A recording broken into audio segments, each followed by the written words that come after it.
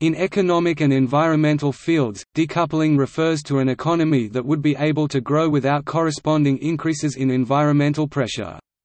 In many economies, increasing production (GDP) raises pressure on the environment.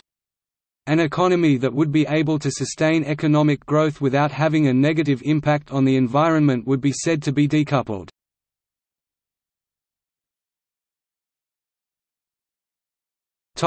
International Resource Panel.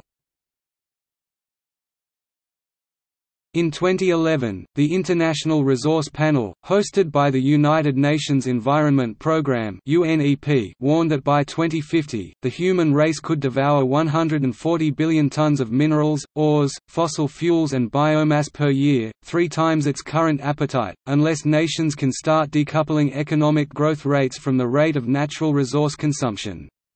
It noted that developed country citizens consume an average of 16 tons of those 4 key resources per capita, ranging up to 40 or more tons per person in some developed countries. By comparison, the average person in India today consumes 4 tons per year. The OECD has made decoupling a major focus of the work of its Environment Directorate. The OECD defines the term as follows. The term decoupling refers to breaking the link between environmental bads and economic goods. It explains this as having rates of increasing wealth greater than the rates of increasing impacts. In 2014, the same International Resource Panel published a second report, Decoupling 2, which highlights existing technological possibilities and opportunities for both developing and developed countries to accelerate decoupling and reap the environmental and economic benefits of increased resource productivity. The lead coordinating author of this report was Ernst Ulrich von Weizsäcker. In 2016, the International Resource Panel published a report indicating that global material productivity has declined since about the year 2000 and the global economy now needs more materials per unit of GDP than it did at the turn of the century. That is to say, the growth of material flows has been stronger than the growth of gross domestic product. This is the opposite of decoupling, a situation that some people call overcoupling.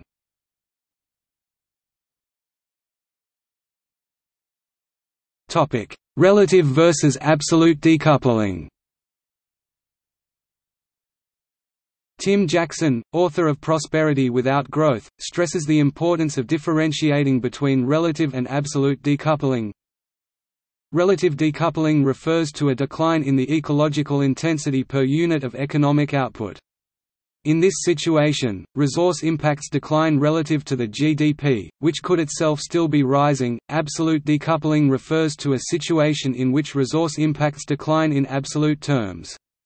Resource efficiencies must increase at least as fast as economic output does and must continue to improve as the economy grows. If absolute decoupling is to occur, Jackson points out that an economy can correctly claim that it has relatively decoupled its economy in terms of energy inputs per unit of GDP.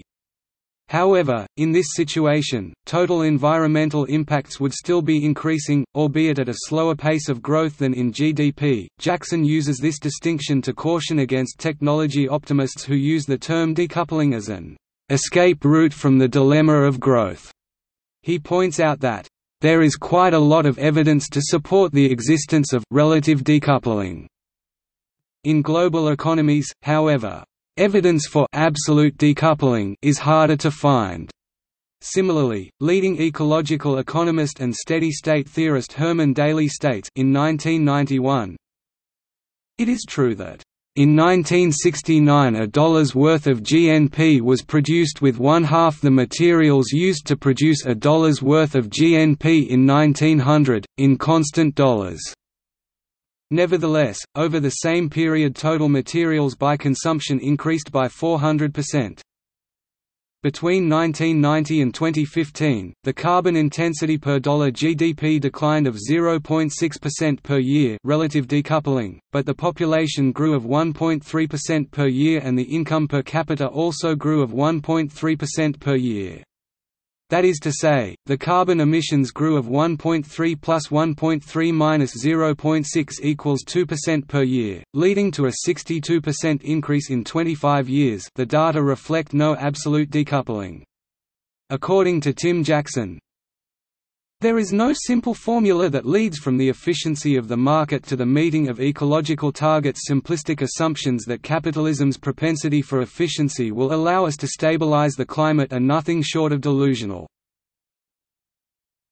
The analysis in this chapter suggests that it is entirely fanciful to suppose that deep emission and resource cuts can be achieved without confronting the structure of market economies.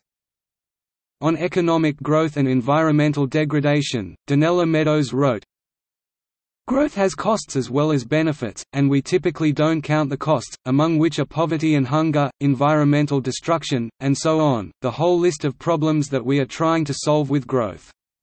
What is needed is much slower growth, very different kinds of growth, and in some cases no growth or negative growth.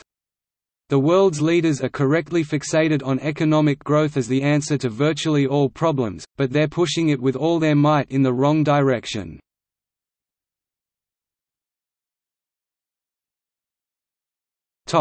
See also: Jevons paradox, Kaya identity, rebound effect, conservation, steady-state economy # resource decoupling and the rebound effect, sustainability # decoupling, environmental degradation and economic growth.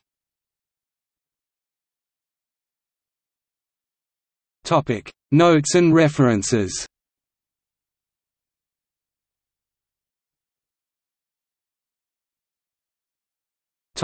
External links. 2015 article by George Monbiot.